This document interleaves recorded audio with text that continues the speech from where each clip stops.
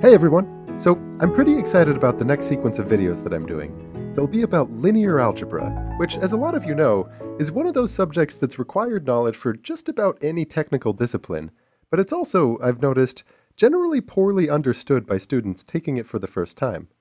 A student might go through a class and learn how to compute lots of things, like matrix multiplication, or the determinant, or cross products, which use the determinant, or eigenvalues.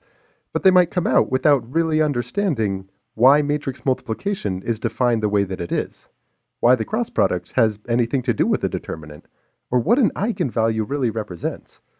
Oftentimes, students end up well practiced in the numerical operations of matrices, but are only vaguely aware of the geometric intuitions underlying it all.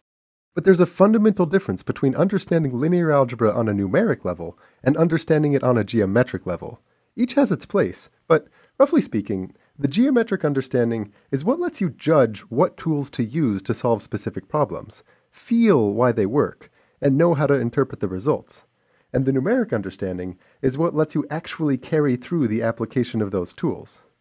Now, if you learn linear algebra without getting a solid foundation in that geometric understanding, the problems can go unnoticed for a while until you've gone deeper into whatever field you happen to pursue, whether that's computer science, engineering, statistics, economics, or even math itself. Once you're in a class, or a job for that matter, that assumes fluency with linear algebra, the way that your professors or your coworkers apply that field could seem like utter magic. They'll very quickly know what the right tool to use is, and what the answer roughly looks like, in a way that would seem like computational wizardry if you assume that they're actually crunching all the numbers in their head.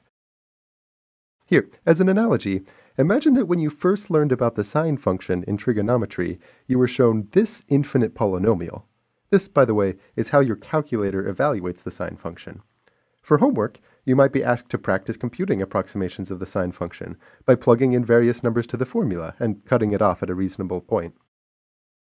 And in fairness, let's say you had a vague idea that this was supposed to be related to triangles, but exactly how had never really been clear and was just not the focus of the course. Later on, if you took a physics course, where sines and cosines are thrown around left and right, and people are able to tell pretty immediately how to apply them and roughly what the sign of a certain value will be, it would be pretty intimidating, wouldn't it?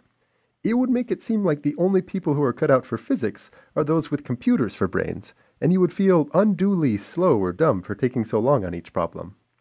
It's not that different with linear algebra, and luckily, just as with trigonometry, there are a handful of intuitions, visual intuitions, underlying much of the subject. And unlike the trig example, the connection between the computation and these visual intuitions is typically pretty straightforward.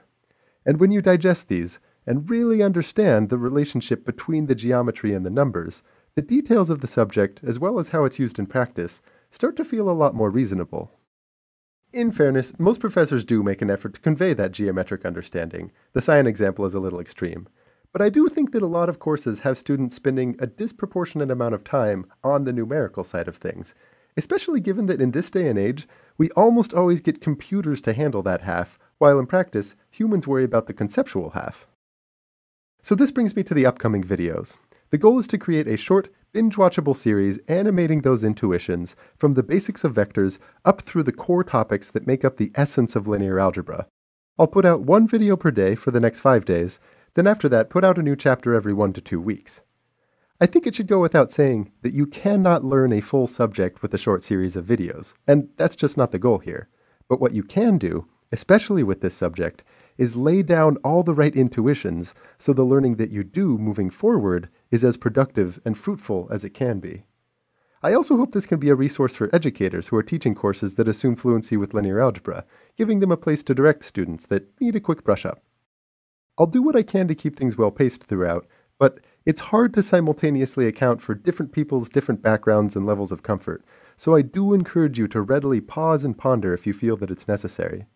Actually, I'd give that same advice for watching any math video, even if it doesn't feel too quick, since the thinking that you do on your own time is where all the learning really happens, don't you think? So, with that as an introduction, I'll see you next video.